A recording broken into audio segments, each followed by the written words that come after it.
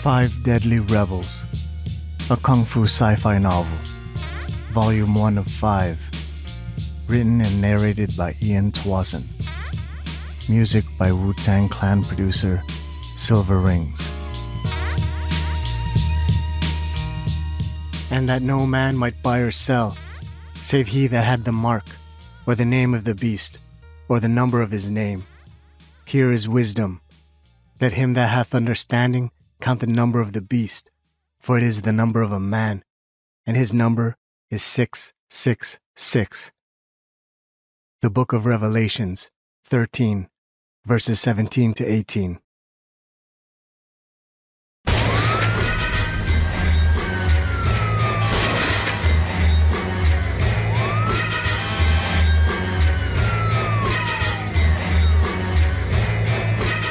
Chapter 1. The King of Manhattan.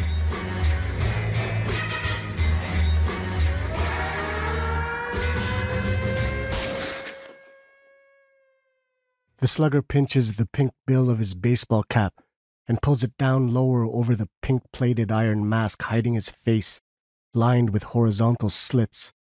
Yet no one in the packed nightclub is giving him a second look, or rather, no one's daring to.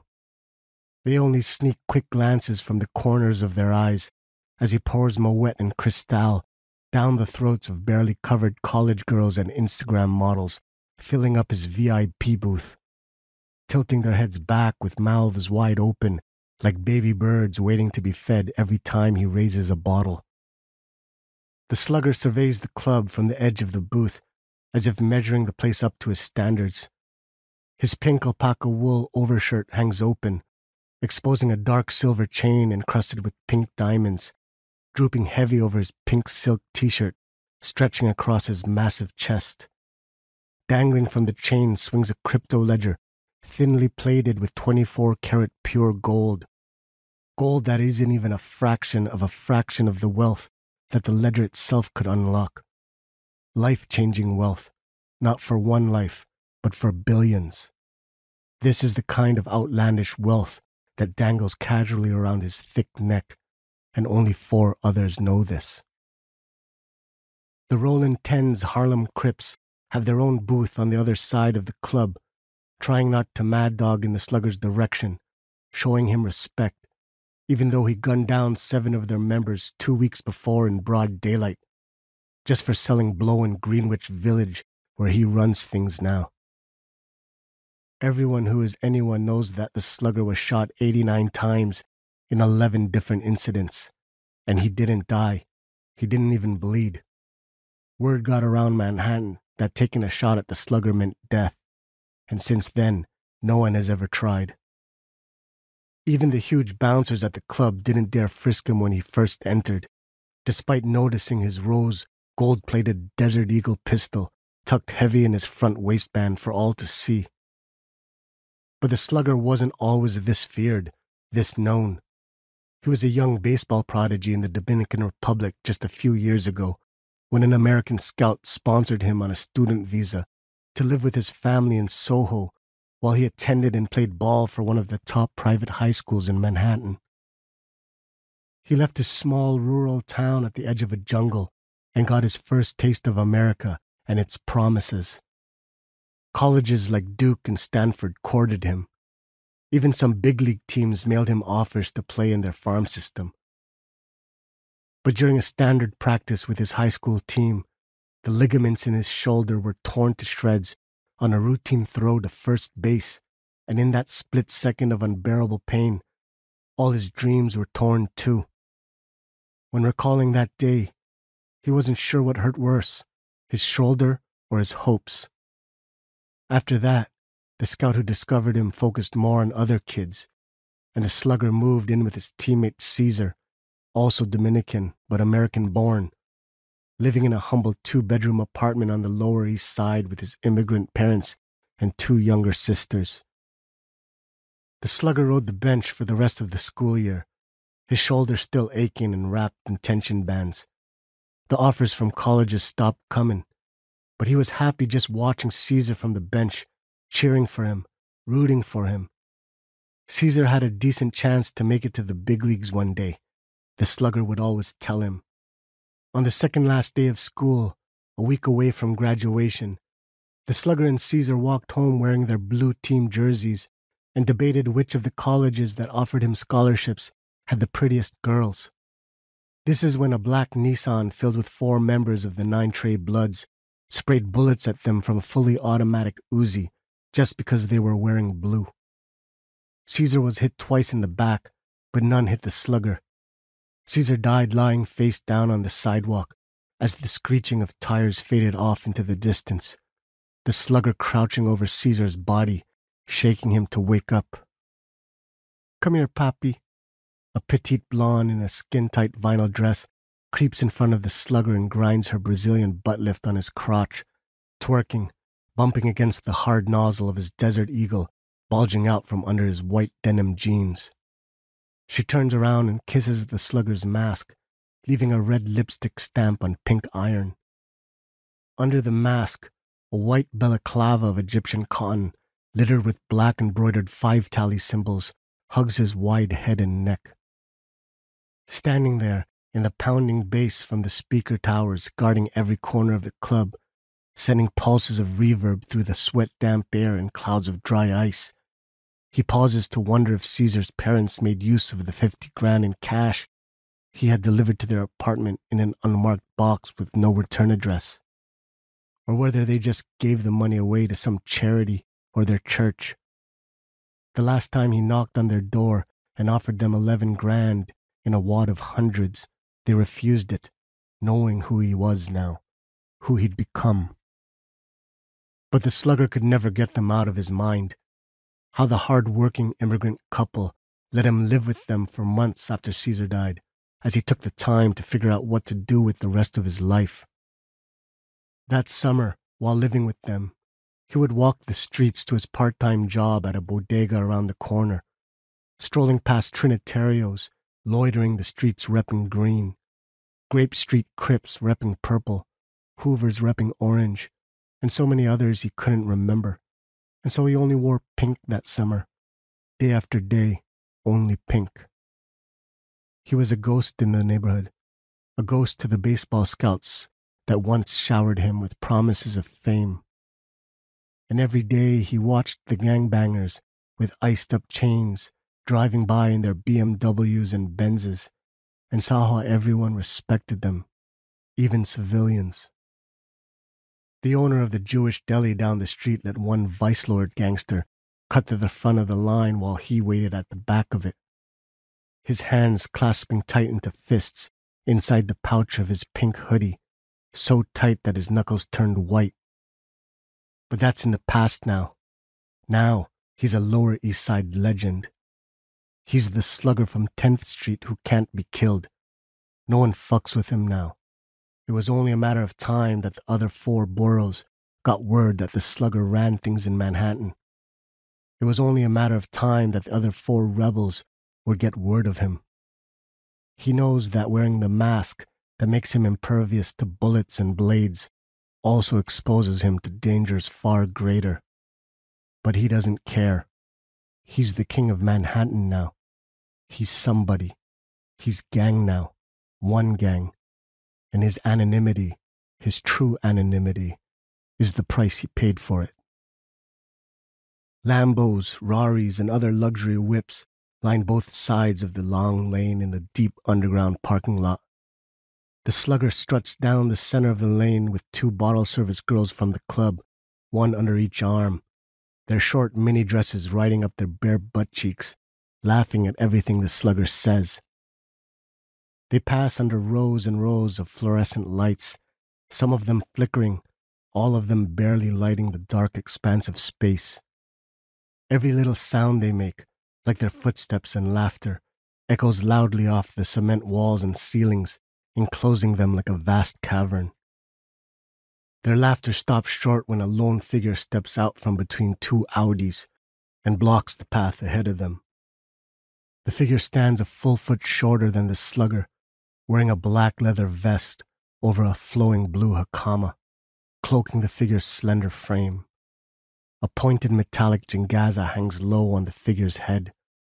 its broad blue and black strap fastened firmly under the figure's mouth, running up the sides of the figure's cheeks and ears. A black skin-tight cowl, embroidered with tiny white insect designs, shrouds the figure's entire head, eyes hidden behind tinted shades. The slugger recognizes the figure instantly. The samurai, number 2. The slugger stops in his tracks and the girls stop with him. An eerie silence washes over everything. The long black hilt of Overdark, the samurai's katana, points menacingly upwards at the samurai's side, its curved blade sheathed in a scabbard painted with black and white Japanese-style clouds, swirling up and down its wood. "You chicas best fly," the slugger says, patting the girls on their butts. They take each other's hands and scanner away, glancing sideways at the samurai as the clamping of their stilettos echo even louder in the now silent garage. "Number 2, eh? Wouldn't have guessed it'd be you." The slugger lowers his head. He pulls open one side of his overshirt, unveiling the handle of his Desert Eagle peeking out from over his waistband. The headlights of the cars lining each side of the wide lane seems to stare at the pair of them like spectators of a medieval joust about to happen. "Better time than any, I guess," he whispers, more to himself than to the samurai. In a flash, the slugger draws the 4-pound pistol with one hand, and like a synchronized dance, the samurai draws Overdark at the same instant, jagged electric bolts crackling up and down its shiny blade. 2 cars on opposite sides of the lane start sliding slowly towards the samurai, tires screeching. The slugger unloads all 9 rounds at the samurai, his bulky arm never budging from the gun's strong kickback, but all 9 slugs curve in the air towards Overdark's blade, collecting the slugs like pellets on a magnet. The samurai swipes the sword downwards and the slugs clatter on the pavement like marbles. Tossing the Desert Eagle aside, the slugger charges at the samurai with a speed impossible for his large frame, and throws an overhead haymaker down at the samurai, who leaps over the deadly blow. The slugger's fist plummets into the pavement where the samurai once stood just a split second earlier, shattering the pavement like a pile driver, asphalt exploding into chunks, big and small. The impact blasts a wave of reverberation, setting off all the car alarms in the garage, horns honking and headlights flashing all around them. Still airborne, the samurai swings Overdark down onto the slugger's shoulder. Steel cuts through wool and silk but halts dead on unbreakable skin, sending a jolt up through the samurai's arms. The slugger catches the samurai midair with one hooked arm, and with a technically perfect judo hip throw, he sends the samurai crashing into the back of a Lincoln SUV, shattering its back windshield. The samurai slides down the dented tailgate and slinks onto the ground, dazed, still gripping Overdark with one shaky hand. "I don't know what master told you, Chico, but I ain't got no weak spot." The slugger bends down to take hold of the samurai, who thrusts Overdark straight into his belly, penetrating through nothing, as if stabbing into a brick wall. And then the samurai is airborne again, thrashing into the front of a Land Rover, bending its grill in half, loose screws scattering everywhere. The slugger charges again, but the samurai springs up and brings Overdark down in a wide arc at the slugger's face, who blocks the strike with crossed forearms. Razor-edged steel stops short just inches from his iron mask, but the sword's electric bolts reach out from its blade and crackle around the slugger's mask like jagged blue fingers. The electricity rips the mask from his face and clashes onto Overdark with a loud metallic clank, unveiling the slugger's dark eyes, mocha skin, and thick nose through the round opening in his white balaclava. The samurai yanks Overdark back, the iron mask still stuck to its steel, and sweeps the sword wide, aiming for the side of the slugger's head. The slugger dodges backwards, blindingly quick, but not quick enough. "No!" The slugger shrieks as the razor tip of Overdark slices the bridge of his nose, opening up skin and cartilage, exposing its whiteness. The slugger stumbles backwards, his posture softening. The injury itself isn't serious, a flesh wound, but the implications are grave. And both the slugger and the samurai know what it truly means. Dragging one leg back into a wide kendo stance, the samurai jerks Overdark to the side, and the iron mask clatters and slides across asphalt.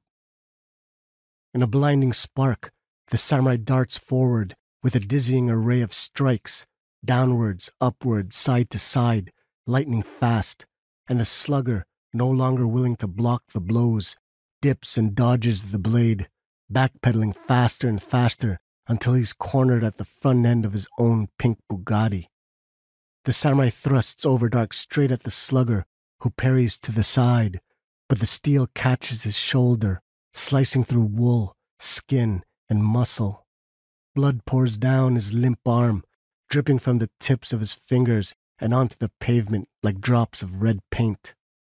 With his good arm, the slugger fires a wild left hook at the samurai's head, but the samurai drops under it, legs spread wide into a half split, and runs the katana blade across the slugger's belly, cutting through his t-shirt, his skin, his abdominal muscles, his guts, from one side of his stomach to the other. Black bile and blood pour out of his open belly, intestines fall out, hanging like curtains. The slugger stops.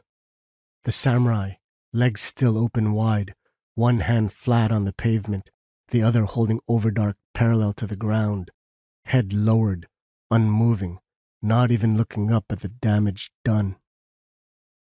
The slugger pauses as if there was nothing else to do. Taking 2 steps back, he sits on the hood of his Bugatti, his weight compressing the front wheel shocks, lowering its fender until it touches the ground. He digs out a long pre-rolled blunt and a $2 disposable lighter from the front pocket of his overshirt, and lights the blunt, drawing in a deep drag of smoke, his guts still hanging out. He drops the lighter back into his pocket as if he was going to use it again later, as if there would be a later. A pool of blood forms at his feet. "It ain't never gonna be enough for us, will it?" the slugger says. The shorter samurai rises up, now eye level with the slugger sitting down.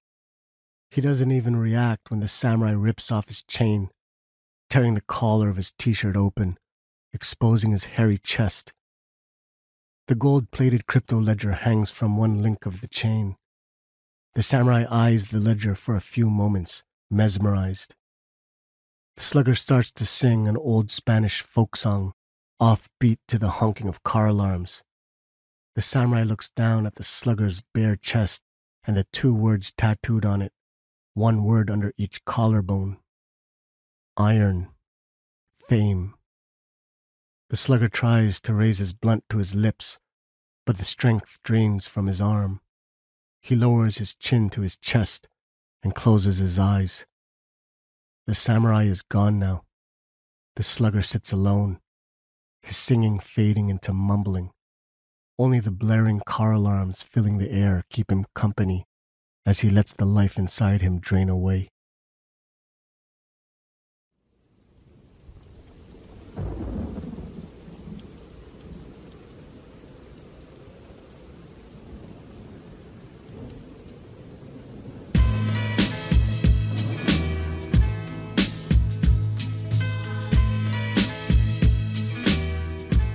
Chapter 2.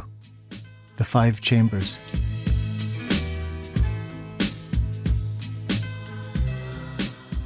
Straggling along the narrow girder beam running across the underside of George Washington Bridge, Mickey keeps his arms spread out like wings for balance, suspended over the dark waters of Hudson River 25 stories below. He'd only bring one hand in every now and then to take a swig from the bottle of Jamaican rum in his grip.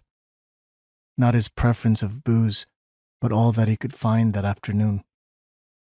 Cars rumble overhead, shaking the steel beam at his feet, forcing him to look down at the river so far underneath him that the roar of its waves are silenced by the distance. The seagulls flying close to the water look like passing specks of dust. Mickey knows he's just a misstep, a slip, or a stumble away from certain death. If the impact doesn't kill him, he knows that drowning will. Yet he feels no fear. He never does when he's drunk. He's wearing all black Air Forces, black cargo pants, black hoodie, and a black newsboy cap covering his blonde, stubbled head. Its short bill tilted low over his different colored eyes, one gray and one blue. This is his first time outside the boundaries of New York City. Looking back at the city skyline, he thinks it's the biggest thing he's ever seen in his life. He chugs what's left of the rum and lets the empty bottle fall from his fingers, watching the bottle shrink smaller and smaller into the distance, and then disappear, too far to spot, lost within the expansive backdrop of the vast waters below, as if vanishing from existence. Or maybe it did vanish, Mickey thinks to himself. Not shatter on the surface of the waves, or plunge into the dark water, but simply vanish, and who can know for sure, he wonders. There are no boats below to witness its demise, no seagulls that have since flown away. The only way to be sure, really, he thinks, is to step off the steel beam and let gravity take him, and then, maybe, he'll know what it'd feel like to be free, free from the daily grind of stealing to survive, free from the memories of his mom, and from the broken dreams she left behind. He wonders calmly, his curiosity overpowering his senses, and then he understands for the first time what that phrase he had always heard but never gave much thought to actually meant. Curiosity killed the cat. And so he steps closer over the edge of the beam, his toes and the arches of his feet hanging over it, only his heels gripping steel as a passing rig above shakes the beam violently. He wouldn't mind, really, he thinks to himself, but then he remembers why he's there and where he's going, and so he steels himself for what's to come, and after all, he's got more drinking to do. The quiet streets of Bergen County, New Jersey, make Mickey feel uneasy. He's used to the city sounds in the Bronx with its cars honking, garbage trucks beeping, people yelling, even in the late hours of the night. Here, there's only the humming of insects and the rustling of leaves from the trees that line the clean, empty streets. The streetlights cast a warm glow over freshly cut lawns and manicured hedges of the houses there, all polished and pristine, a sharp contrast to the water-stained, run-down buildings in South Bronx. The occasional car would drive by, slicing through the silence, forcing Mickey to jump behind a tree, but then the silence would return and hang around even longer. Too quiet, Mickey thinks to himself. In the Bronx, he would squat low on fire escape platforms, peeking into apartment windows with no lights on, waiting for a screaming fire truck or ambulance to blare by before shattering a window. Mickey would steal jewelry, laptops, baseball cards encased in glass, anything he could sell to buy booze and food. On lucky days, there was already booze in the apartments he broke into, and on the luckiest of days, that booze would be Jameson Irish whiskey, beside a bucket of fried chicken or a box of half-eaten pepperoni pizza, left out on the kitchen counter like some kind of bonus that God owed him. Mickey never really enjoyed breaking into homes, just a means to an end, really. Mickey was a simple young man. A good buzz and a full belly were enough to keep him content, but his joy, his true joy, what he really loved to do, was smacking his knuckles into the smug faces of the rich yuppies from Riverdale or the frat boys from Fordham University, the ones who would grimace at, snicker at, and at times even step over street kids like him, sleeping on top of subway grates for warmth. "Oi, the fuck you laughing at, broski?" Mickey yelled in his thick Irish accent at the 3 university football players throwing quarters at Carl, asleep on the sidewalk under a folded sheet of cardboard. Mickey lost the fight that day, like he almost always does, too drunk to see what his fists are aiming for. But he did get one lucky punch in before crumpling onto the sidewalk from a kick to his gut. It was a clean punch that broke the university kid's nose, and he laughed through bloody teeth while the two other friends stomped on his ribs. But it was all worth it to Mickey. Just recalling the feeling of the kid's nose crunch and go soft under his fist gave him shivers of satisfaction. When a douchebag was smaller than him, though, he would just let them go with a scare, like the scrawny businessman in his pressed suit who had the balls to tell Wassy to get a job. The little man didn't even hesitate to run away when Mickey rose up to march at him. Fighting wasn't anything new for Mickey. It wasn't a curse forced upon him by poverty or hard times. In middle school, when everything was good, when him and his mom were taken care of, he was expelled 5 times for fighting classmates. He made fun of me accent, he told his mom one of those times, and she forgave him, as she always did. But then there were more fights, and more reasons. Eventually, Mickey's mom decided to homeschool him, which thickened his Irish accent, making it even heavier year after year. Mickey's mom was born and raised in the Belfast ghetto of Northern Ireland. She ran away from her abusive father and couldn't give a shit mother when she was 15, not much younger than Mickey is now. His mom's hair was naturally red, not ginger, but red, like blood. She found work webcamming in a house in Dublin shared by 13 other teenage girls. That's where she met a man who lived in New Jersey. He tipped her more than the other men she'd met on webcam. He sponsored her to the States and set her up in an apartment in the Bronx. She was only 16 when the man got her pregnant with Mickey. His earliest memories of his mom were of her smiling and laughing all the time. She told Mickey in a thick Irish accent that this was the land of opportunity, a Christian nation devoted to Jesus just as much as she was, and that one day Mickey was going to be rich too, like his father, and help the poor as Jesus had. She told this to Mickey often, as if to remind him of a truth that he shouldn't forget. Mickey and his mom were taken care of well in those days. An apartment, an allowance, TV dinners, shopping sprees, comic books, even a massage chair. The man would visit and spend nights in his mom's room while Mickey watched movies in the living room with the volume turned up. But as years went by, the man visited less. He had a family in New Jersey that his mom knew about, but she didn't care, believing his lies that he would one day leave them for her. He visited less and less, then one day he never came back at all. A couple of months after that, the landlord said she would be evicted unless she covered the 2 months of missed rent. Mickey was furious and almost slapped the landlord into giving him the man's address and phone number. But the name and the numbers the man gave them all, his mom and the landlord, were all fake, lies on top of lies. Now, walking the quiet streets of the rich neighborhood, Mickey isn't completely sure if he chose Bergen County to find nicer houses to steal from, or to fulfill his dream of one day breaking into a New Jersey home only to see, by chance or destiny, the fat face of his birth father in a family portrait hanging on the wall, and then finding him asleep in his king-size bed, or waiting in the shadows for him to return home, and then maybe he would feel better about what he did to his mom. But that's an old dream, one he had given up on a long time ago.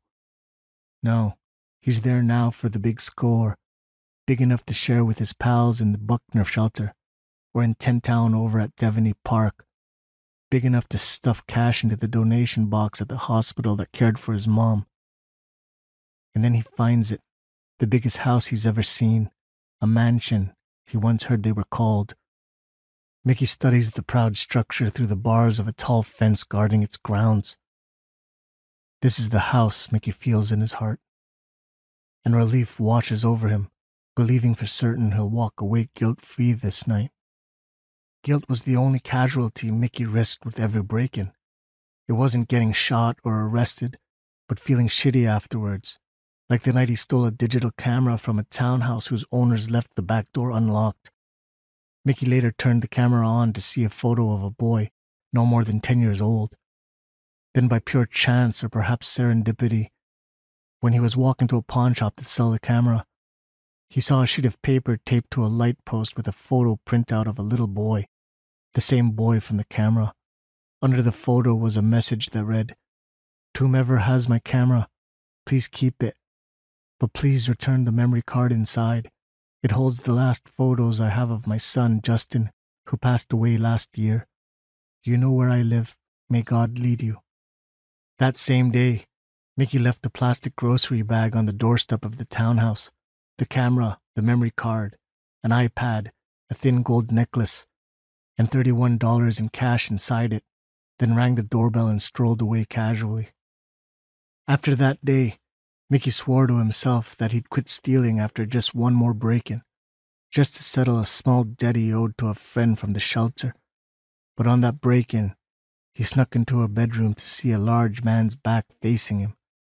Mickey squared up to protect himself, but when the man turned around, Mickey saw he was wearing virtual reality goggles over his eyes, clunky headphones covering his ears, and punching the air with sweaty fists gripping game controllers.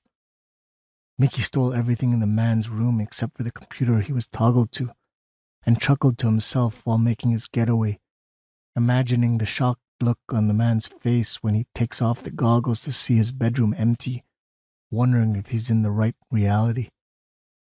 And then he forgot all about the promise he made to himself earlier that day. Now, walking along the barred fence around the mansion, looking for the easiest way in, he sees an old elm with one long branch hanging close enough to the top of the fence to jump over it. It doesn't take much time for him to climb the tree and tight walk down the long branch, leaping over the fence and tumbling over wet grass. Rising up, he surveys the sprawling estate with its sculpted bushes and trimmed flower beds, lit by spotlights half buried in the ground. He makes his way through a small orchard patch filled with fruit trees, lush red apples and green pears hanging over him. The closer he gets to the mansion, the more he's struck by the size of it. He pauses, scanning the mansion for a window with a light, listening for any sound inside, but nothing. Even the long driveway running in a circle in front of the mansion is empty of cars or visible tire tracks. Mickey draws in a deep breath and climbs the wide stone steps leading up to the mansion's double doors of polished wood and brass fixtures that gleam from the lawn lights. He turns the knob and pushes, testing for an alarm, and is dumbfounded when the heavy doors swing open. He peeks his head inside, listening, before carefully stepping in and closing the doors behind him, ever so gently. He digs out a small flashlight from the pouch of his hoodie. The small thing barely lights the grand foyer he finds himself standing in. A sweeping staircase winds up to the second floor. The marble floor at his feet gleams from the rays of his flashlight. Raising the light, Mickey sees walls adorned with traditional Japanese tapestries and paintings.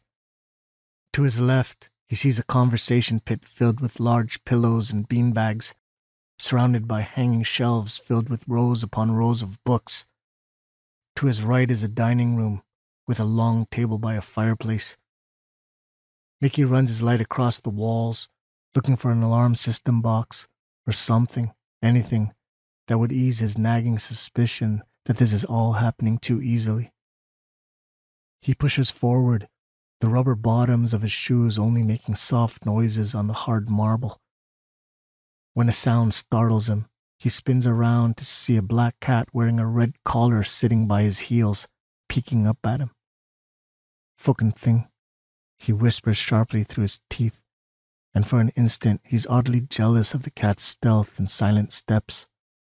Suddenly, his small flashlight dims, then brightens as he rattles the batteries inside it, then dims again, and he curses the darkness with a scoff. Mickey treads towards the stairs, but the cat scurries ahead of him, blocking his way, meowing louder. Mickey shushes the cat, who cries even louder as Mickey glances up at the staircase, listening for people. Fucking snitch. Mickey turns and decides to scope out more of the main floor.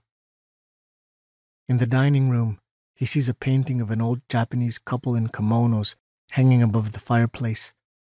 The man in the painting is skin bald, sporting a thin gray mustache, a solemn look in his green eyes.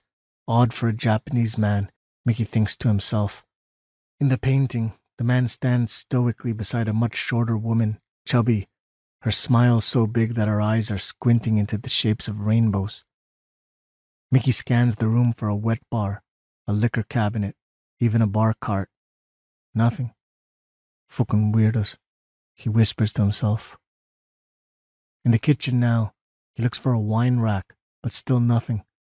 His buzz is starting to dissipate, and he can feel the cold sweats creeping up. Even his stomach seems to sober, growling at Mickey for some food. Creeping towards the huge metal fridge, he dreams of sliced roast beef, corn, mashed potatoes, mac and cheese. Pulling the handle of the fridge door, Mickey's mouth begins to water so much he's forced to swallow. In the fridge sits a cake box on the middle shelf, an open can of cat food covered with a rubber seal in the shape of a paw, and a whole frozen turkey still vacuum sealed in white plastic. And then Mickey's mind shoots back into a memory when he was 12, digging through the dumpsters behind grocery stores for expired food, finding a frozen turkey, vacuum sealed in white plastic and only half thawed out. That night, Mickey and his mom stuffed themselves with roast turkey, using only their hands, tearing off pieces of meat directly from the roast pan, laughing at each other with greasy hands and faces. In those days, his mom could only take jobs under the table or risk being deported, jobs like cleaning toilets and floors at an Irish bar, or her factory job that paid her in small bills, or the job that sent her riding an old retired school bus, rusted and painted over gray, driving her and other immigrants out into an open field at 5 a.m.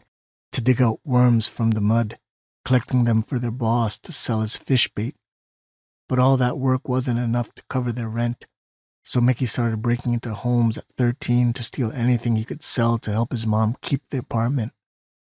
When selling his stolen watches and jewelry to pawn shops, he never gave his real name. If ever they asked, which they rarely did, but when they did, he'd just say John or Jim, and that the watches and jewelry were gifts from his mom. Lies came easy to him. Even the world around him was a lie in his eyes. The land of opportunities, a Christian nation that didn't give a shit about the poor. For Mickey, it really didn't matter where he lived, really. But he did it all for his mom.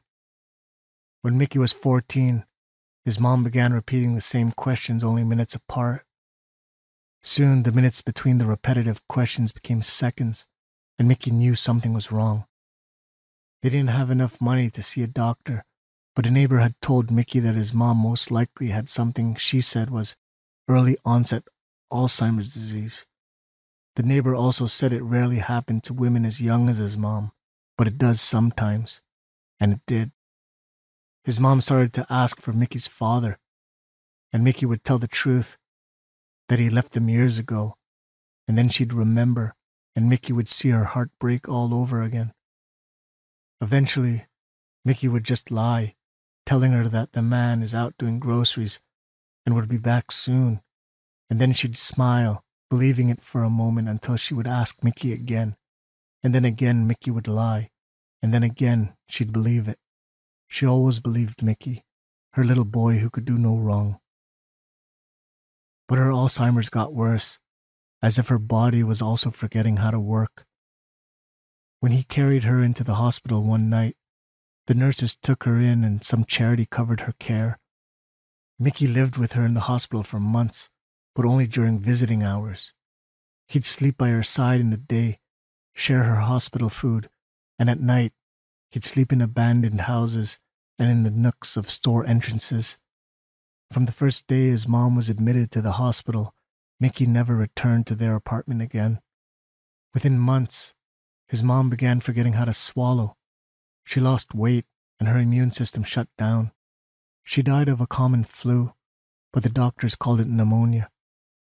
Social workers from the hospital tried to force him into a foster home, but he preferred the streets he had gotten used to. He would break into homes for food and money and anything he could sell.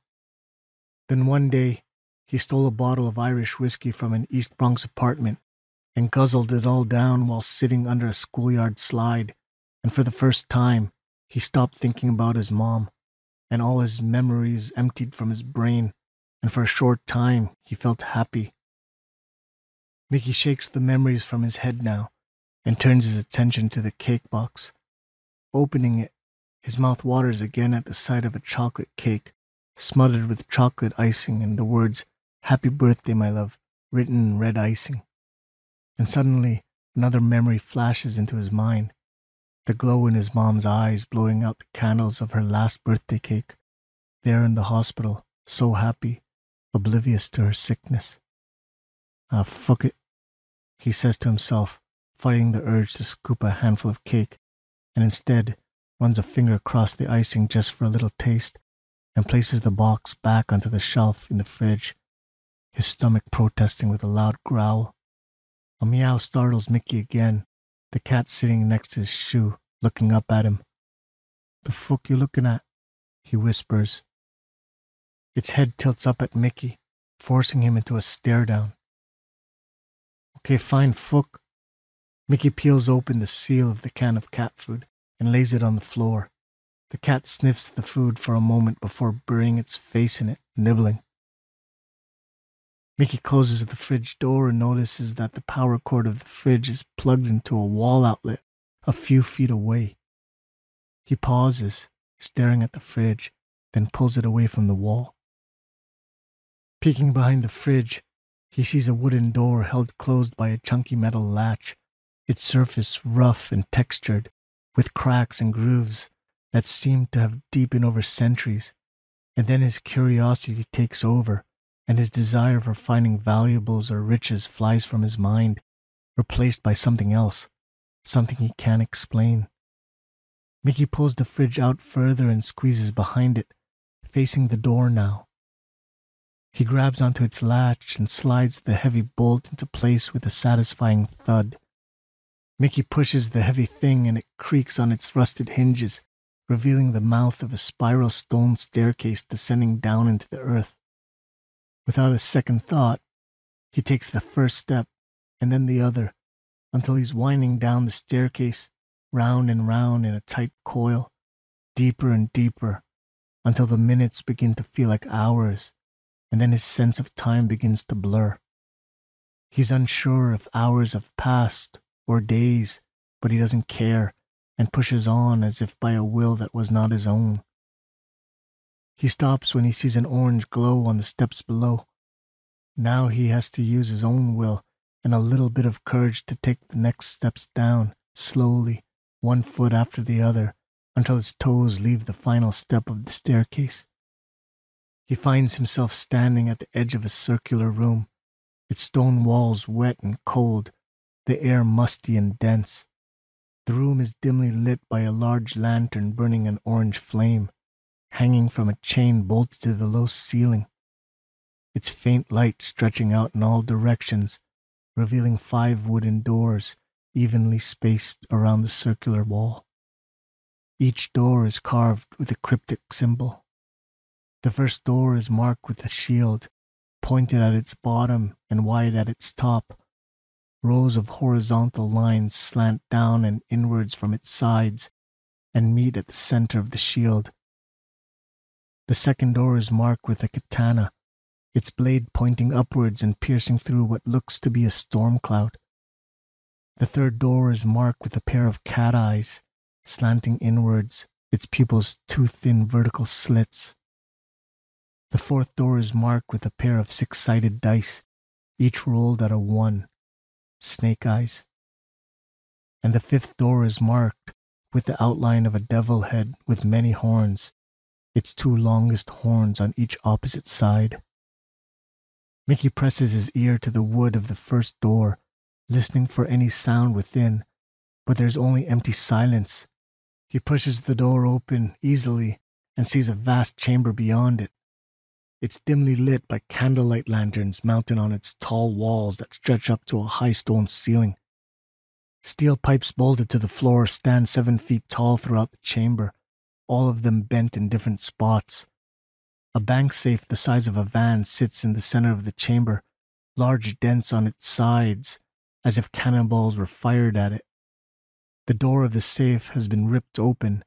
It's now hanging from one broken hinge, revealing nothing inside. Mickey makes his way into the second chamber, identical to the first, but empty, save for a wooden dummy standing upright near the back wall, wearing a blue akama and a metallic jingaza. Hundreds of footprints mark the stone floor pointing in every direction.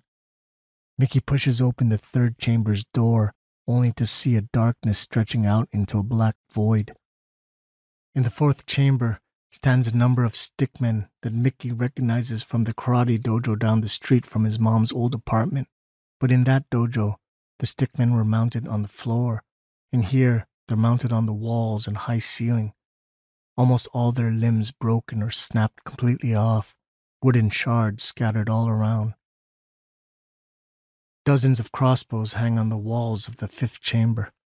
Crossbow bolts litter the ground, some embedded into the stone floor, and others laying on their side, broken in half. Suddenly, Mickey hears heavy footsteps descending the staircase, echoing louder and louder with each step.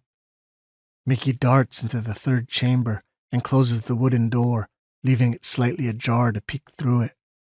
He waits, swallowing, then swallowing again, and then he sees him, a figure of a man wearing a loud three-piece suit, showing off intricate designs of purple, gray, and black.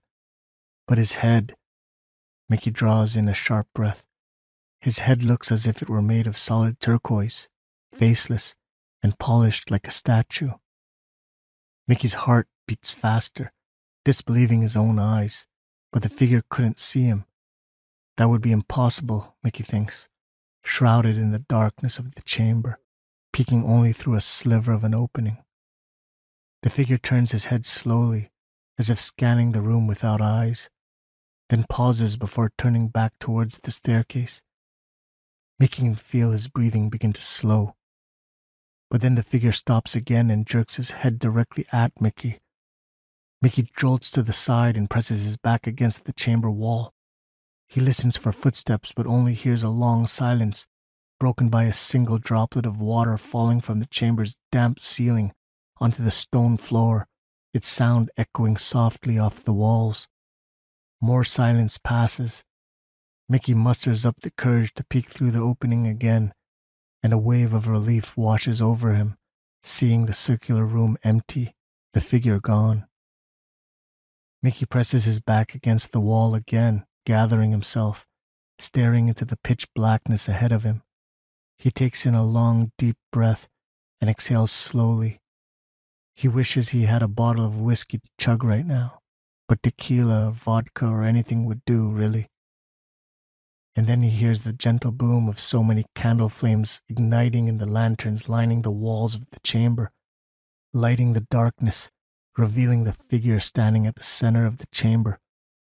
Adrenaline surges through Mickey's veins, and he charges at the figure with clenched fists, compelled by the survival instinct instilled in him from years of living on the streets. The figure stands firmly as Mickey rushes at him, and when finally in striking distance, Mickey throws a straight right punch at the figure, still standing calmly, like a statue. Only when Mickey's fist reaches 2 inches away from the figure's featureless face, the figure raises his leather-gloved hand, lightning quick, and catches Mickey's fist. He bends it back with impossible strength, forcing Mickey to his knees to save his wrist from snapping. The pain is unbearable, but Mickey doesn't scream or grimace. He never did in all of his fights, even the ones he lost, which were many. Mickey's body quivers, beads of sweat forming over his upper lip, the only indications of his pain. "What's your name, child?" The figure's voice echoes from everywhere and nowhere at the same time. "Mickey," he yells, trying to say John, but the truth is forced from his mouth. "If I let you go, will you calm yourself?" "No," he yells, trying to say yes, but the truth is forced from his mouth. For a moment, Mickey is dumbstricken by his inability to speak a lie, but then the excruciating pain in his wrist distracts him from thinking anything else. "Is it your wish to have this kind of power, child?" "Yes," he grunts through clenched teeth, speaking the truth with intention, finally. "There is a price you have to pay for this kind of power. Are you willing to pay it?" "Yes," he says. The figure places his other gloved hand on the top of Mickey's head, and then he faints into a faint within a faint within a faint. Chapter 3. Ambition Without Virtue. Martial expert. Good Wu-Tang martial expert.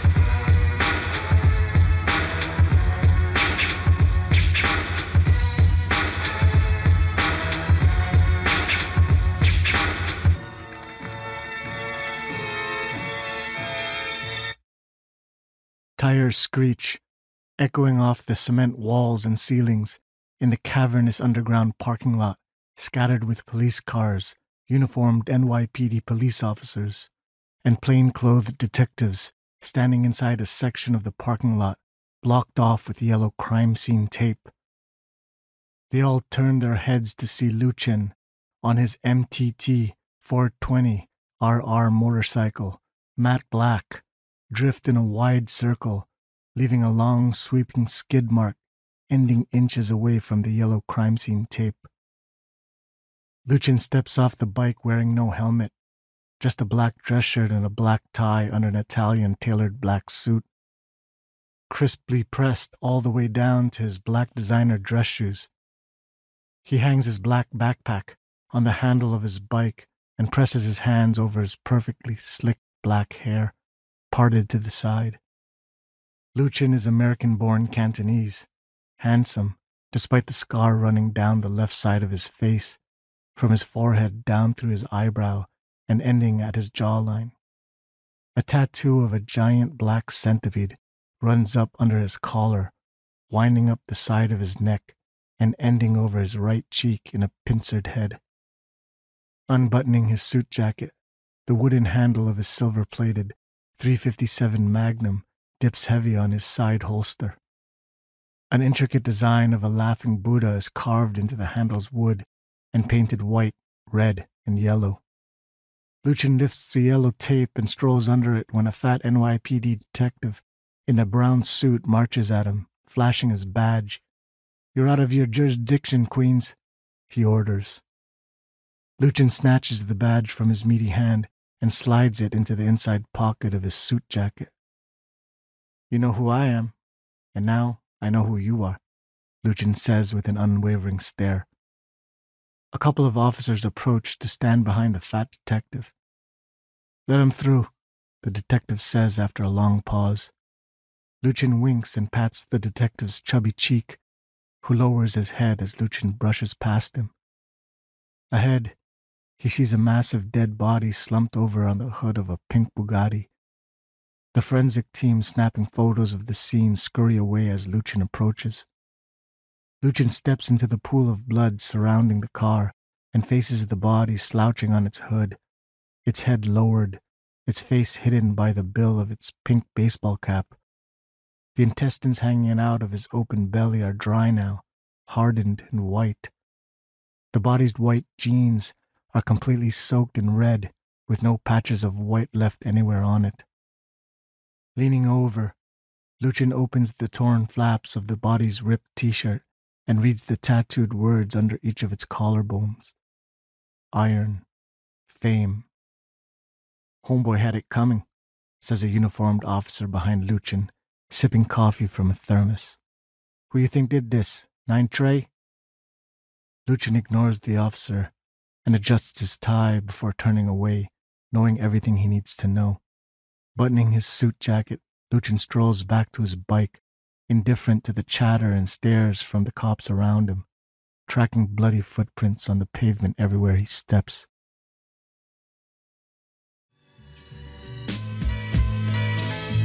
Chapter 4. The Third Chamber.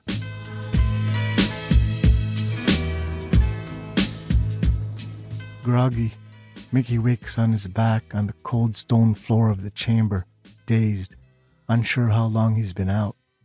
He turns his head to the side, looking around for the figure, but finds himself alone. All looks the same, the candle lanterns burning on the stone walls, the high ceilings wet with moisture. Somehow, the trunk of a bamboo tree, green and sturdy, has sprouted from the stone floor and seemed to have grown through the ceiling, one long trunk, no branches or leaves. Mickey staggers to stand up, his body trembling and sweating. He spits a silent curse at the alcohol withdrawal he knows is creeping up to consume him even stronger at any moment. He'll soon need booze, any booze, or else suffer from the fever, the convulsions, the intense craving, the persistent aching that seems to never end, a form of cruel torture Mickey had always thought. Oi! Mickey bangs on the locked wooden door. Mickey kicks it, then kicks it again with all his might, but the wood is too thick and strong. Mickey recalls crossing with the figure and wonders how long ago it was. Had he been asleep for minutes, hours, days? Rubbing his wrist, he remembers the intense pain that is all but gone now, not even a small trace of it left. And then he recalls his strange inability to lie. My name is Mickey. Again he attempts to say his name is John, but still can't. My name is... He pauses, then musters sheer willpower to scream out John, but then, Mickey! His knuckles pinch into the stone wall. Fucking piece of... Fuck! How? I've recoded you. A smooth, deep voice echoes from everywhere and nowhere at the same time. Mickey turns to see the figure standing in the center of the chamber, holding a red silk sheet folded into a square, bands of cloth wrapped into tight cylinders, and a wooden bucket of water with a dry rag hanging from its rim. The water is for washing, child. You need not drink it. There is a reservoir drain in the corner. You may bathe over it. How long you planning to keep me here? Until you are ready. Are you going to bring me down some food or what? In here, you will feel no hunger. Mickey squints, realizing he had not eaten for more than a day, but the constant grumbling in his belly has subsided. Where the fuck am I going to take a shit? In these 5 chambers, you will not age, you will not eat, you will not urinate or defecate, but you will sleep, for that is all your mind needs. These are the 5 chambers outside of time. In here, you are only your mind, nothing more. I don't know what the fuck you're talking about, to be honest. Mickey shakes his head. And what do I call you? You can call me Master. All right then, you got any booze, Master? I do. What kind? Every kind. Fucking A right. Leave me with the bottle and I'll stay here as long as you want, broski. No. Then fuck it, let me out of here. Here, you will learn discipline, my pupil. For your mind and for your body, for both are the same here. There you go again with that shit, Mickey says. The master lays the garments and the bucket on the ground and turns towards the door. Why are you doing this? Mickey says. The master turns back around to face him. You are asking the wrong question. All right then, what's the right one? The correct question is, why are you doing this? Psh, I already know that. I want to take names and kick ass like you. Closer, the master says. Why don't you just fucking tell me then, broski, since you know everything, Mickey says. You're doing this because you're a rebel in your reality. You see, my child, humans are hard-coded to adapt themselves to the reality they're subjected to. But for some, the rebels, they insist in adapting reality to themselves. Thus, the disruption of reality can only come from a rebel, like you, my pupil. The master pauses. And so now you have the answer to your first question, for this is the reason why I am doing this. The master presses his palms together in front of his forehead, and Mickey wonders why. Now rest, my child. Meditate. When we are done, then you will know yourself, your true self, not the mask you wear now, the mask of flesh. You will earn your true face, my pupil. Mickey sits at the kitchen table of his mom's old apartment eating from a bowl of Fruit Loops gone soggy from milk, his favorite. He looks into the living room and sees his mom sitting on the sofa, facing the TV, her long scarlet hair falling onto the sofa's backrest. An episode of Sesame Street is playing on the TV, Ernie singing a song about wishing to visit the moon. Mom! Mickey's heart fills up, feeling like it's about to explode. How he misses her so much. He dashes into the living room, but when he turns the corner of the sofa to face her, Mickey's heart sinks into his gut. His mom sits faceless, featureless, only her freckled skin. Mickey shakes her shoulders, but she doesn't move. John? He hears his own voice call out behind him. He spins around and the TV is no longer there, only the large mirror atop his mom's dresser, and Mickey finds himself in her bedroom now. He staggers towards the large mirror and sees himself aged, an old man. Mickey stares at the deep lines that have formed around his different colored eyes and tries to remember his name, but can't. John, he whispers. Jim? And then he feels the cold stone floor at his side. A drop of water breaks onto his temple, and he wakens from the nightmare, curled up onto his side in a fetal position, in a corner of the stone chamber. He's drenched in sweat, trembling uncontrollably, his head throbbing, body aches gnawing at him relentlessly from his feet up to his neck. Your future and past haunt you, my child. The figure appears in the chamber, or perhaps he's always been there. But the future nor the past cannot harm you, because they do not exist. What harms you is your imagination and your memory. How long have I fucking been here? Mickey shivers. You've been here for no time at all. I still don't know what the fuck you're talking about. Know this, child. The pain you feel exists only in your mind. My fucking body's burning up. I'm shaking like shit. This ain't just in my mind, broski. Mickey snaps. It is true, your symptoms are physical, but the pain is not. It is neither pain nor pleasure. It is simply a sensation that you can decipher in your mind however you wish. Now stand. I can't. But you can speak. You can think. You can react with suffering or not. It's your choice how to decipher what it is that you feel. Now stand. I can't. Very well. But know this. You are not suffering from these physical sensations. You are suffering from your resistance and your desire. Mickey tightens his own embrace around his knees, pressed against his chest, and closes his eyes, wishing for oblivion. Come, dear, says an old Japanese woman, shaking Mickey's shoulder. Mickey awakens, still curled onto his side, his trembling somewhat calmer. He opens his eyes reluctantly and sees the woman he had seen in the painting, smiling, slightly hunched, wearing the same kimono, kneeling beside him, holding up a steaming bowl of miso soup in both her chubby hands. Here, my dear, this will help.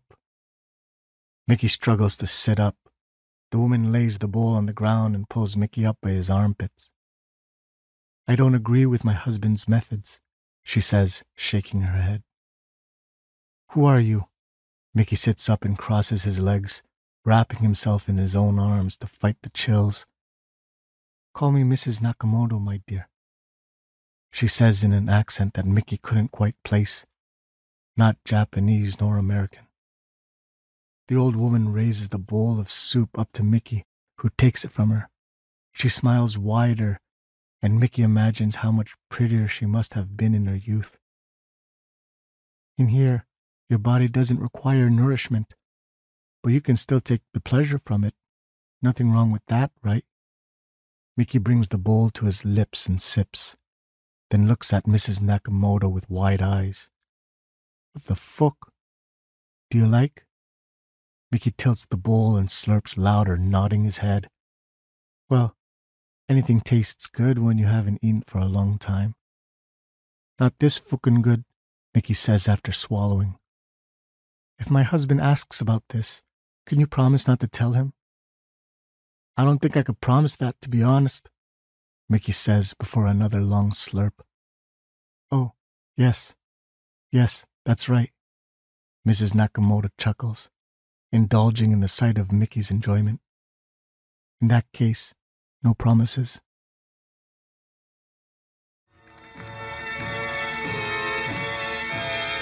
Chapter 5.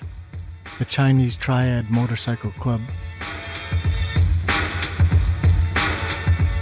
Lu Chin Chan stares up at the water-stained ceiling of some basement in Chinatown, Queens, lying naked on his back on a stone altar, its edges decorated with small bowls burning incense, as 3 tattoo artists work on him, one on his leg, one on his side, one on his chest and neck. The old incense master chants in Cantonese, walking circles around the altar, holding a white chicken clucking in his arms. The pain from the 3 needles stabbing into his skin on different areas of his body was bearable for the first 2 hours, but 6 hours have passed since, without any breaks, and Luchin is starting to sweat. Luchin doesn't care much for the initiation ritual he's enduring, but it is necessary for earning a red pole rank in the Chinese Triad Motorcycle Club, a syndicate of young American-born Chinese gangsters who adopted the intimidation tactics of the Hells Angels Motorcycle Club, riding the streets of Queens in large packs, polluting the neighborhoods with the noise of roaring motors. But the CTMC doesn't ride Harley-Davidsons. They prefer the speed of sports bikes, like the Kawasaki Ninja H2R or the Suzuki GSX 1300 R Hayabusa. The CTMC started out as a common street gang protecting Chinatown, Queens, and its surrounding blocks from the Puerto Ricans infringing in their business, mostly prostitution, underground gambling, drugs, extortion, kidnapping, smuggling, and murder for hire. Eventually, the 14K Triad and its 20,000 members worldwide took notice of the CTMC and made them an official chapter, resulting in these kinds of ridiculous rituals, Luchin thinks to himself, lying there, sweating in pain. The 14K even sent one mountain master from Hong Kong to oversee their whole operation from his comfy mansion far away in Connecticut. Luchin never saw him or knew his name. He took all his orders from Jin, his dailo. He wonders when Jin will finally show up so they can get this initiation over with. The ritual required all recruits to choose animals representing the fighting styles of Shaolin Kung Fu: dragons, snakes, cranes, leopards, and tigers, to tattoo onto their bodies, starting from their left foot, then winding up their leg, around their back, chest, and neck, and ending at their face. But Luchin chose a centipede, a fighting style deemed too deadly by the ancient Shaolin monks, and was outlawed, forbidden to practice, though some, the rebels of those times, practiced in secret, until all were discovered and executed by the Shaolin, their scrolls set on fire, and then the centipede style disappeared from history, only to be whispered about as legend. Jin allowed Luchin's choice and even commended it. Luchin can hear Jin's footsteps thud down the stairs before busting through the door. Ha! Jin shoots a wild smile at Luchin, taking pleasure in his suffering. He's short, even by Cantonese standards, his black suit crumpling at his wrists and ankles. The tattooed head of a crane peeks out from under his collar and covers the side of his neck, its long beak rising up across his cheek. Jin asks the incense master in Cantonese how much longer they will be, who answers, "Not too long." "This is going to be fun, brother." Jin presses his left hand on Luchin's sweaty shoulder, his pinky finger missing. One of the tattoo artists stops, wiping the blood from Luchin's thigh, and announces he's done. Then the other two artists happen to finish at the same time. Luchin sits up from the altar and eyes the centipede tattoo winding up his body. "Get dressed," Jin orders, and Luchin walks to his black suit hanging in the corner and hastily dresses, its fabric stinging his freshly pierced skin. The incense master places the chicken, a knife, a drinking glass half filled with red wine, a round tin plate, a rag, a lit candle, a rolled up scroll, a tiny wooden box, and a chopping board on the altar. "Let's get this over with," Luchin says, tucking his shirt into his pants. "Oh, you young punks don't know anything about honor." Jin swipes his hand up. The tattoo artists gather their gear and run up the stairs in haste. Luchin faces the altar, knowing what needs to be done. He grabs the chicken with one hand and the knife in the other. He eyes the knife and is pleased to see its pristine sharpness. He runs the blade across the chicken's throat as it flaps wildly, then squeezes its neck over the wine glass, blood pouring into it in a thin stream. He leaves the dying chicken on the altar, lying on its side, flapping weakly every now and then. Then Luchin brings the cup up to his lips and drinks down the wine and blood mixture to the last drop. Jin is quiet beside him, his eyes closed, listening to the incense master, mouthing some kind of prayer. Luchin unravels the long, thin scroll, staining it with some chicken blood, and reads the sprawling Cantonese script running down the paper, the triad's 34 oaths. Then hovers one corner of the paper over the candle flame until it catches fire. Luchin drops the burning scroll onto the tin plate, where it rolls back into a loose coil, its flames spreading through it. And without any hesitation, he presses his left hand on the chopping board, grips the knife tightly in his other hand, and slices across the base of his pinky finger, severing it off completely. Blood spurts out across the altar before Luchin presses the rag hard on his open wound. The incense master snatches the severed pinky from the chopping board and lays it into the tiny wooden box. He closes its lid and announces in Cantonese that the ritual is complete, handing Jin the small box. The pinky ritual isn't a traditional triad custom, but adopted from the Japanese Yakuza, believing in the power of its gesture. Jin opens his eyes and sees Luchin pressing the rag into his left hand. "You fucking idiot," Jin says. "You did the wrong hand. Now do the other one, now." Luchin forces a smile as Jin starts chuckling. "Where does that thing go?" Luchin points at the box with his eyes. "To the mountain master." "What's he gonna do with it?" "Fuck if I know. Maybe eat it or some shit." Jin snickers and pats Luchin on the shoulder, still pressing the rag on his hand. "The boys are waiting at Rolsan. Let's drink." Luchin turns to the staircase, but Jin stops him. "Brother." Jin raises his left hand, missing its pinky, tucks his thumb over his palm, lifting 3 fingers into the air. "Welcome to the club." Luchin removes the rag from his hand and does the same, a single trail of blood running down his forearm, a gesture binding him to the triad. Chapter 6. The Crossbody Block. The master, surprisingly agile in his 3-piece suit, presses into Mickey with a series of Muay Thai body kicks, his legs swinging at Mickey's sides like baseball bats. Mickey blocks each kick, bringing his knee up to his elbow, creating a wall of shin and forearm, protecting his body, bones clashing onto bones. Mickey backsteps to gain balance, but the master's assaults advance with his every backstep, forcing Mickey to defend. The master drops low, and Mickey knows he's been set up.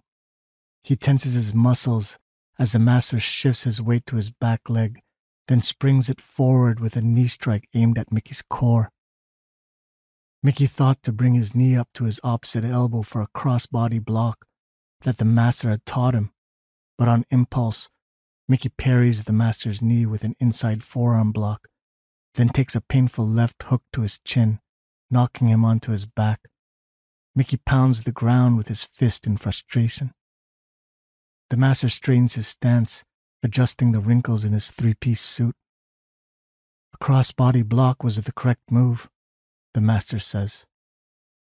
The block is shit, Mickey spits, jumping back up onto his heels wrapped tight in bands of cloth.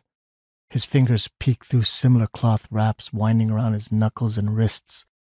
Sweat drenches the red silk sheet tied around his waist and under his loins, secured by a hard knot on his pelvis. The block leaves me with no fucking counter, Mickey protests. But you blunted my attack.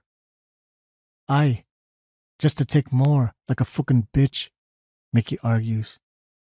You said every move should have a counter. There is no fucking counter using that fucking block. In that variant, returning to even footing offers you the highest positive expected value.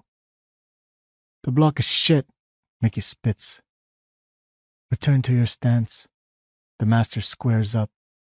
Before Mickey realizes, the master presses into him, unloading straight front kicks, straight cross punches, downward sweeping elbow strikes, forcing Mickey backwards and in circles around the chamber. Mickey notices a pattern as the master's attacks target his core, forcing Mickey's arms to tuck at his sides to protect him from abdomen and liver shots. Then the master crouches low and yells, "Crossbody block," as his knee drives upwards into Mickey, but Mickey is ready for it. He parries the knee with an inside forearm block with all his strength, forcing the master to spin, revealing his back, vulnerable. This is Mickey's chance, he thinks, firing a straight right cross at the back of the master's head. But the master, letting his momentum spin him full circle, unloads a vicious back fist at the side of Mickey's head before his blow can land, dropping him unconscious. Mickey wakes up a few minutes later, flat on his back. "What have you learned, my child?" asks the master, standing over him. "The block is shit." Mickey turns his head and spits out blood onto the chamber floor. The master reaches out his hand and pulls Mickey to his feet. "Your effort was sound, my pupil." "You fucking expected it," Mickey scoffs, wiping the blood from his lips with the back of his wrapped hands. The master nods. "But do not fret, my pupil. I've seen the counter attempted before. Did you fuck up the broski's head like you did mine?" "No. I watched the counter fail from the same perspective as you have watched it fail." Mickey's head perks up. "I've collected data over thousands of years. You are but a child, my pupil. You will learn. The cross-body block is the correct move, according to the math." Mickey nods, acknowledging that he hears what the master is saying, but not understanding what he means at the slightest.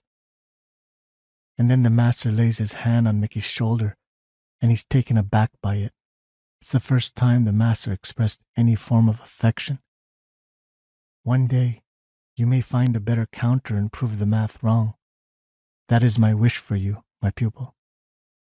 The master steps back, placing his palms together in front of his forehead, and Mickey does the same. The master turns and moves towards the chamber door, leaving Mickey standing there, feeling that the master had left him with something very important to ponder, but he has no idea where to even start. Mickey kneels in the center of the chamber floor, sitting back on his heels, his palms pressed together in front of his face. Deep bruises cover both his forearms and elbows, the skin of his shins bright red. The green bark of the bamboo trunk sprouting up through the chamber is all but splintered and peeling off, revealing whitish wood behind it, stained with dry blood. Mickey no longer has any perception of the time he had spent in the chamber. He meditates on his breathing, on being present in this moment. The past doesn't exist. The future doesn't exist. There is only the now and only the chamber. He hears a heavy thud on the floor in front of him. When he opens his eyes, He sees a 1.75-liter bottle of Jameson triple distilled Irish whiskey, its maroon cap still sealed onto the thick neck of the huge green glass bottle, standing upright on the floor in front of him. "You've earned this, my pupil," the master says, standing at a distance. Rising with the bottle in his hand, he twists open the cap and pours the whiskey into the reservoir grate at the back corner of the chamber. He sits the bottle on top of the grate, its label facing away. He then approaches the master, facing him, dropping into a narrow Muay Thai stance, and raises his wrapped fists. "Attack me core, master," Mickey says. The master presses his palms together in front of his forehead, then drags one foot back and curls his hands into fists under his faceless turquoise head. "Let us begin," the master says.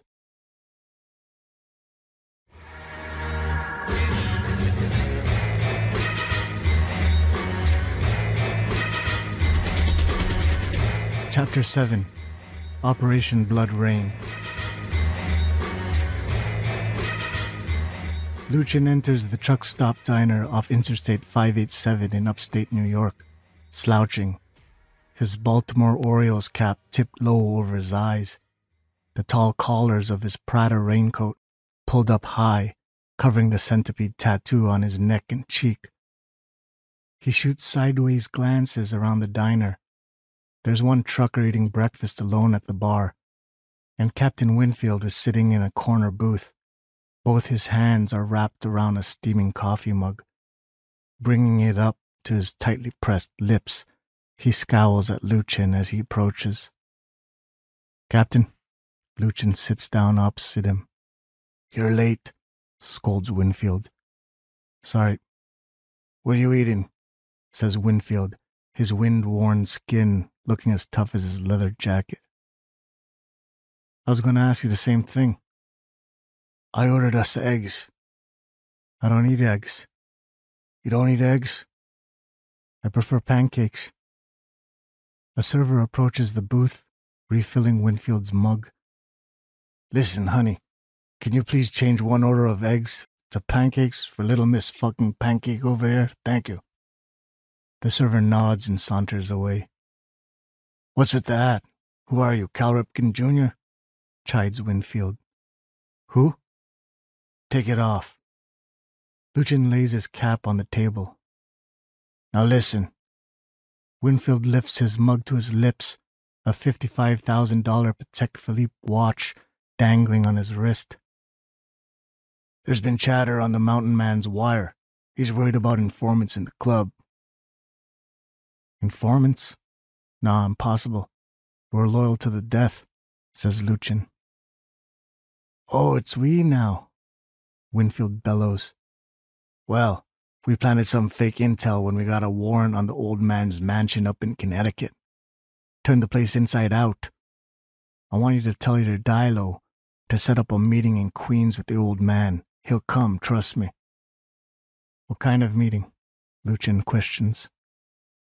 "The takeover kind." Winfield sips his coffee, holding a stare at Luchin from over the rim of his mug. Winfield slides a folded piece of paper across the table. "What's this?" "It's my new number. Text me on this one, not the other one." Winfield leans forward, his inflated gut pressing against the edge of the table. "Give me the address, the date, the time. Then on the day, when he's on the way there, text me, 'Hey baby.' When he's at the meeting, text me, 'Wanna fuck?' And then just hold tight for me and the boys." Winfield was always so eager to work in the field, Luchin often noticed. Unlike most captains shouting orders from behind a desk, that was one thing he respected about him. "Listen, I'm going to make you lieutenant when this is done. You earned it. And one day you're going to be captain. You know that, Wu?" Luchin looks around nervously. "What's wrong, Wu? Forgot who you are for a second?" Winfield laughs, chugging the last of his coffee before standing up and throwing 2 20s on the table. "Now don't fuck up." He zips up his leather jacket and waddles away. "Your eggs are coming," Luchin yells over his shoulder. You have 'em. I hate eggs. Things always came fast for Elliot Wu. He learned at a grade 10 level when he was in grade 2, and he was sent away from his public school in Queens to start grade 3 at a school for gifted students somewhere upstate. Year after year, at the top of his class, he graduated early at 11 years old and finished high school in 2 years, getting full scholarship offers from Ivy League universities at 13. Elliot chose MIT and earned his Bachelor of Science in Aerospace Engineering degree at 17. After his graduation ceremony, the opportunities were endless for Elliot. He could have worked for the U.S. Air Force, designing faster military aircrafts, or developed systems for space travel for NASA.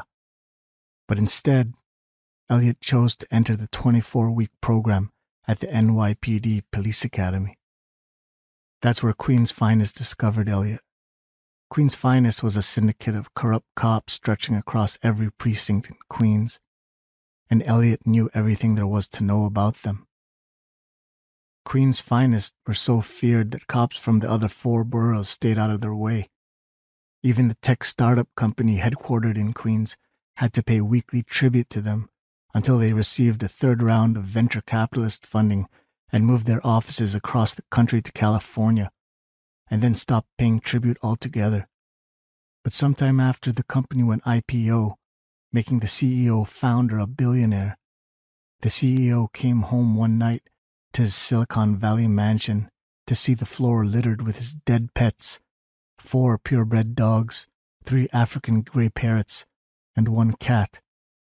After that, the CEO continued to pay triple the tribute, halfway across the country, plus interest.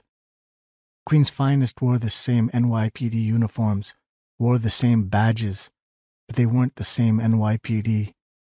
They all wore Patek Philippe watches on their left wrists, the only sign that they weren't really NYPD. They were simply the law in a lawless borough. Queen's Finest ran everything in Queens, except for Chinatown, held strong by the Chinese Triad Motorcycle Club, which gave Queen's Finest the biggest hard-on. Even if they murdered a few Red Poles and Dilo, more would be organized by their mountain master who was untouchable. They knew the only way to annihilate the CTMC was from within. So when Captain Winfield, who ran the undercover unit in Queen's Finest, met Elliot in the academy, he recruited him 2 weeks before his graduation simply because he was Chinese, spoke Cantonese fluently, and was unknown to the CTMC. Winfield offered Elliot to lead an operation to infiltrate the highest ranks of the CTMC, which would likely take years, but would secure him with a lieutenant position in Queen's Finest. Elliot agreed without a second thought, and Operation Blood Rain was born. For the operation, Elliot legally changed his name to Lu Chin Chan, a name he was proud of, a name he chose himself. Winfield chose his new birth date, though, making Luchin 1 year older so he could throw him into Rikers Island as an adult charged with assaulting a police officer. That's where Luchin laid on a thick Cantonese accent and made like a young Chinese immigrant, struggling with his English, despite grading perfectly in every English essay and exam he's ever taken. But it was easy for him to act the part. He learned the art of deception quickly, like everything else he'd ever learned in his life. Queen's Finest knew the CTMC inmates would protect him in there, just for being Cantonese. The street beef between the Puerto Ricans and the CTMC extended well into Rikers Island. One day, when a full-on brawl erupted in the common room between the 2 sects, Luchin found himself facing up against a large Puerto Rican, winding back for a devastating punch. Before he could throw it, Luchin struck his throat with the webbed blade of his open hand, breaking his windpipe. He followed up with a straight cross from his other hand, landing solid on the Puerto Rican's chin, knocking him onto his back unconscious. When the guards finally came charging in with their pepper spray and shields, breaking up the brawl, they saw the Puerto Rican dead on his back, drowned by his own blood. Luchin made a name for himself then and there.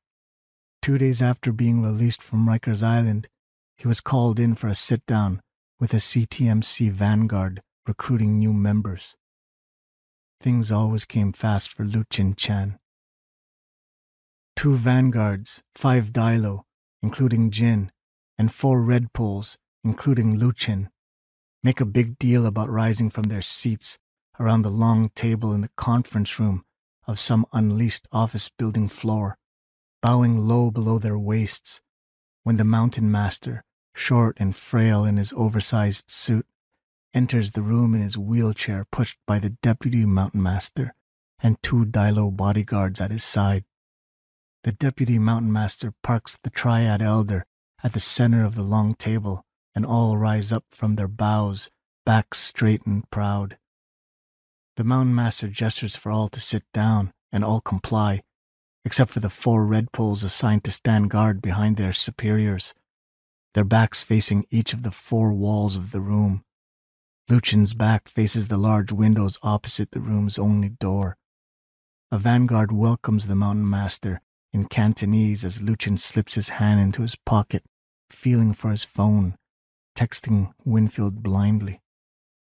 The mountain master doesn't say a single word as 30 minutes pass, the deputy mountain master grilling the room about whacking every new recruit and straw sandal in the club, just to be safe. Jin protests, slamming his fist onto the table, vouching his life on certain recruits that were named. Their voices grow louder in debate, then stops abruptly when automatic gunfire rings out from a few floors below. All at the table rise, except for the mountain master still in his wheelchair, his back facing the room's only exit. His Dilo bodyguard shielding his back with guns drawn. Everyone in the room is aiming their handguns at the exit.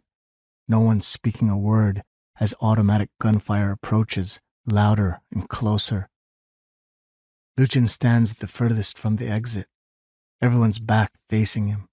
He grips then regrips his fully loaded 15-round pistol with both his clammy hands, aiming at the exit like everyone else. He hears the blood pulsing between his ears when he notices the mountain master, the only one facing him, lock his eyes onto Luchin for a long moment. Luchin sees a subtle change in his expression, and he knows, almost for certain, that the old man understands what's to come. 14 shots pop from Luchin's pistol in rapid concession, and 14 bodies crumple, dropping one by one like a wave from one side of the room to the other. Jin, the vanguards, the deputy mountain master, the Dilo, and the Red Poles, all but one old man who only slouches deeper in his wheelchair, blood spurting out from his right eye. The sound of bodies thudding onto the floor above Winfield, along with his unwavering trust in Luchin's competence, sends him storming up the staircase, down the hallway, and crashing through the door of the conference room. Winfield sees Luchin standing among the dead bodies, his pistol drawn down, still smoking in his hands. Winfield lowers his assault rifle and scans the room, a look of triumph swelling in his eyes. "Chinatown is ours," he whispers to himself. Winfield doesn't even notice Luchin raising his pistol again. He fires the last bullet in its chamber that enters the center of Winfield's forehead, exits the back of his head, and embeds itself in the wall behind him. "Chinatown is mine," Luchin whispers.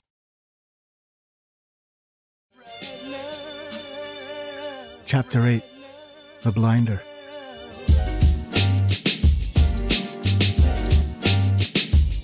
A forensic medical examiner, skinny under his white lab coat, struggles to close the heavy door of the walk-in refrigerator, storing bodies yet to be examined. He finally manages to shut the door with a loud clang and turns to face the cold, spacious lab. Saws, scalpels, forceps, and other instruments hang on one of its walls in a neat row under a shelf holding jars and bottles filled with chemicals, solutions, and preservatives. The wall faces a metal examination table gleaming bright from a single overhead light. A series of gurneys holding cadavers all covered in crisp white sheets pulled up to reveal their tagged feet, are positioned evenly throughout the other half of the room. The examiner snatches a clipboard hanging from one of the gurneys and brings it over to his assistant sitting at a computer desk in the corner, cluttered with paperwork. He drops the clipboard onto the desk when all the lights in the room, the ceiling lights, the examination table's overhead light, even the computer monitor on the desk, all turn off at the same time, throwing the lab into pitch darkness. The sound of blowing air from the vents softens, then dies out completely. "Blackout?" asks the assistant. "Blown fuse, maybe." The examiner blindly feels his way along the desk for his phone to call maintenance.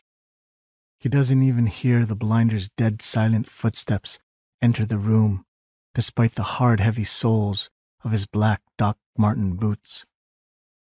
The blinder scans the bleak space through thick eyepieces on his thermoplastic mask, snugging onto his face under the bill of his blood-red newsboy cap, and can see the entire room with crystal clearness, as if the lab was lit by sunlight. He brushes inches past the examiner, still searching the desk with his hands, knocking over some papers onto the floor, oblivious to the blinder so close to him. Breathing in the sterile air and the faint smell of disinfectant, the blinder wades through the rows of gurneys, and then he finds it. A massive frame under a white sheet, mocha-toned feet peeking out from under it.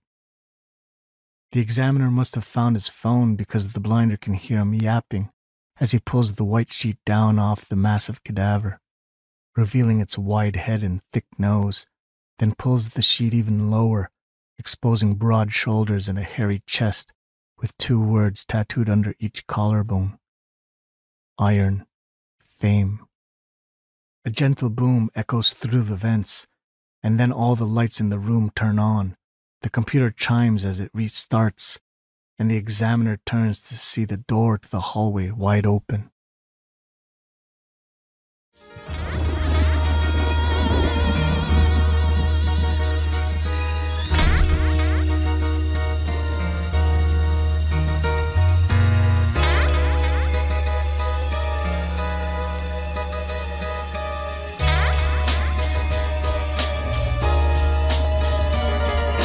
Chapter 9, The 5 Deadly Rebels.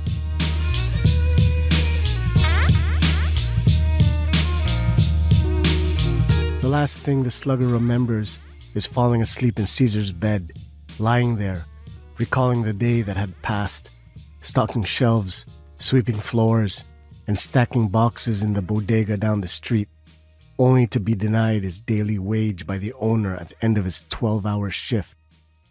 He remembers holding a box cutter at the owner's throat, forcing him to open the safe in the back room, and leaving through the bodega's back door with thousands in cash stuffed into his pockets and waistband. And then he remembers smiling, there on Caesar's bed, feeling the satisfaction he imagined the gangsters in his neighborhood must have felt when walking the streets, notorious. Now, waking from a dreamless sleep, he expects to feel his body under sheets and blankets. Instead, he feels the sting of metal cuffs on his wrists, biting into his skin as he hangs from chains, his arms spread wide above him, his back pressed against a rough stone wall, his toes barely touching the ground. He opens his eyes slowly to see a dim orange glow through a thin horizontal slit, something cold and heavy fastened onto his face. Then the room beyond comes into focus. A circular chamber with 5 wooden doors and a faceless figure in a loud 3-piece suit, its head made of polished turquoise, slouching on a wooden throne under a large lantern hanging from the ceiling. The figure grips the cloth-wrapped handle of a katana in one of his hands, its tip of its sheathed blade grounded between his feet. Hanging from his neck, heavy over his purple and black patterned tie, is a dark silver chain encrusted with pink diamonds, and a single gold-plated ledger dangling from one of its links. And then, gradually, he begins to remember the months, or years, or decades he had spent in the chamber of standing pipes, training with the figure, the master, yes, the master, and suddenly he comes to know all that he had already known. Along the circular wall, 4 others hang from chains beside each door of the room, all of them masked, their bodies draped in black tang suits, panku knots fastening their suit jackets closed, all the way up to their mandarin collars standing high on their necks. Listen, my pupils, for these are the last lessons I shall bestow upon you, and then you may never see me again. The master's voice echoes from everywhere and nowhere. In the reality that exists above these chambers, you are rebels. 5 rebels from each of the 5 boroughs: the gangster, the hustler, the raider, the gambler, the corrupt. The master stands, bringing the katana up and resting it on his shoulder. But make no mistake, my children, you are all innocent, hard-coded from birth. I have seen the math and witnessed all your fates. That is, up there, in the river of time and reality, whose flow is determined. But in here, in the 5 chambers outside of time and reality, I have tested your code through decades of iteration, and to my surprise, you have all reached the same numeric condition, mastering ancient disciplines: judo, kendo, muay thai, karate, kung fu, to a degree that my calculations once rendered mathematically impossible. Holding the katana wide across his body, the master unsheathes its blade, electric bolts crackling around it, shining so brightly that the slugger is forced to squint his eyes to look upon it.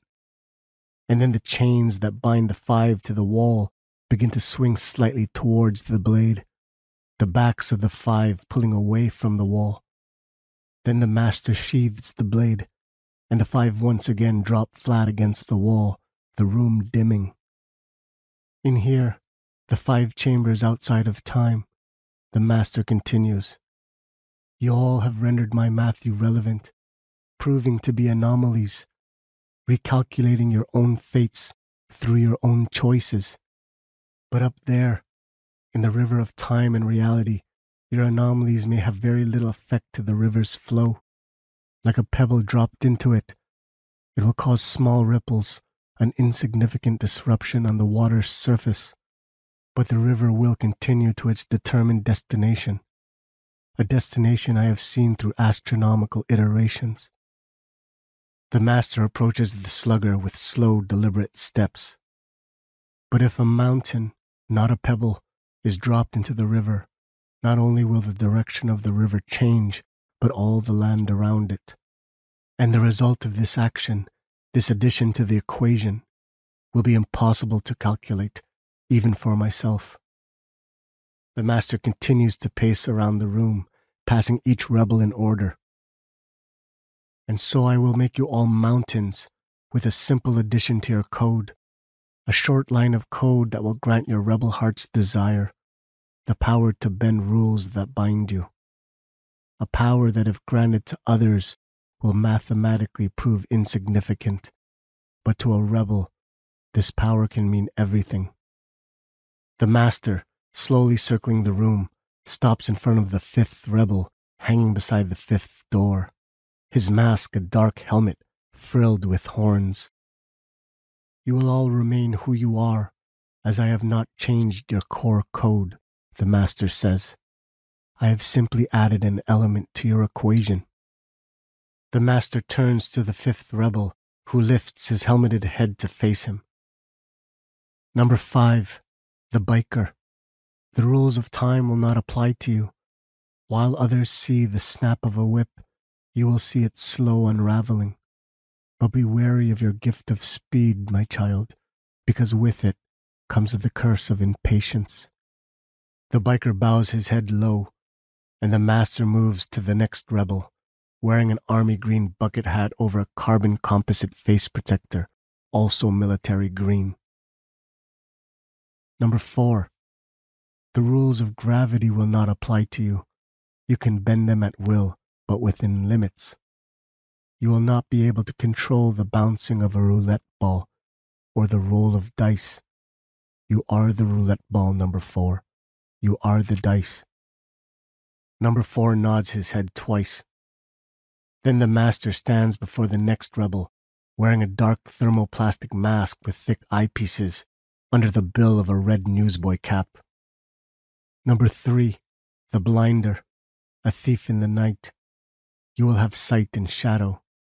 You will walk silently in the blinding darkness, though you will see. But the price you pay will be your lies. The fake masks you have worn, the fake names you have given, the lies you have told to yourself and to others will be removed from your code, and then you will discover who you truly are. The blinder bows low and is still bowing as the master makes his way to face the next rebel.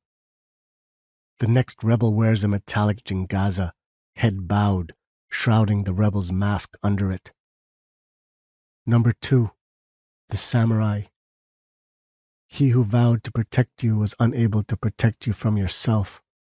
Now, you will become his protector, and then you will know that the ones you protect are the ones that give you strength. Not the katana, not Overdark. The master raises the sheathed katana across his body as an offering. But only through Overdark will you learn this truth, my child. The master kneels at the samurai's feet and lays Overdark on the ground under them. Finally, the master faces the slugger, tilting his turquoise head up higher to reach the slugger's tall gaze. Number 1, the slugger. You will wield strength beyond human strength. Your body will be impervious to weapons, to injury. The word injury triggers a memory in the slugger's mind of the pain in his shoulder, his torn ligaments that stole his future of fame and notoriety. And so, you will be the keeper of the gold ledger. The master lifts the chain from his neck, slipping it over his featureless head, and slides it over the slugger's head, resting the ledger onto his massive chest. Inside this ledger is an amount of wealth that has never been granted upon any one soul in this reality in all of its history. This is the wealth that hangs around your neck. This is the physical burden that you must hold to keep your invincibility. The master returns to his wooden throne, folding into it, then leaning to the side, his elbow balancing on its armrest.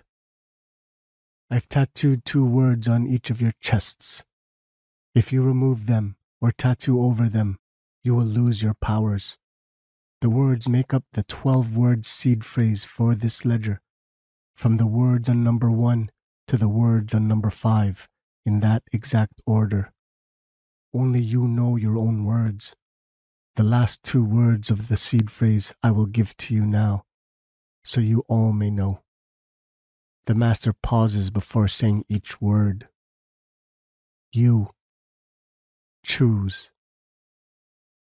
The master straightens his posture on the throne, adjusts his suit jacket and tie, as if preparing to make an announcement commanding attention. And so, I leave you with this final lesson. These masks you wear were chosen by you, not by me. I have seen them in your dreams. These masks are your true identity. They are the faces that you have chosen, not the masks of flesh that were bound to you at birth. To the ones up there, floating in the river of reality, your masks will protect your anonymity. But among you 5, your masks will do the opposite, revealing your true selves to each other, your true powers, and your true desires. Only when wearing your masks will your powers be deployed. This code is true and absolute, save for one of you. Number 2, your power will be deployed by Overdark, who is only loyal in your hands. But with your mask worn, the power of Overdark swells tenfold. The master shoots up quickly, standing straight and stiff like a commanding warrior. Farewell, my children.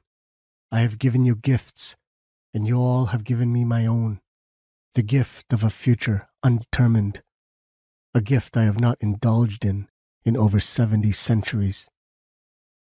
The slugger groans under his iron mask, his eyelids growing heavy. He can see the blinder rattling his head to shake off a sudden sleepiness. Each of you will wake up in your own beds, says the master, in your own boroughs. What you do after and in the years to come is your choice and yours alone. Choose well, my children.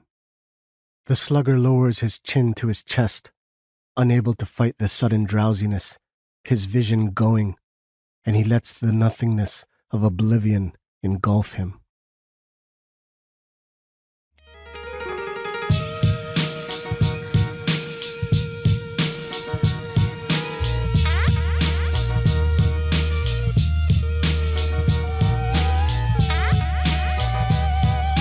This has been a reading of 5 Deadly Rebels, a Kung Fu sci-fi novel, Volume 1 of 5, written and narrated by Tuason.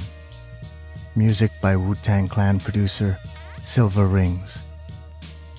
Continued on Volume 2 of 5, available anywhere you get your audiobooks. To discover more books by Tuason, visit iantuason.com. That's IANTUASON.com. Thank you for listening. The end. Dedication. To Mom, but more specifically, Mom in the month of March 2021, when her mind was barely there from Alzheimer's, and her body was barely a body because of cancer. Yet she never forgot us. She never stopped smiling. And in that 1 month, I learned everything I know now about happiness, wisdom, sacrifice, courage, and love. Truths I didn't even know I was oblivious to in all my years before. To Mom in March 2021.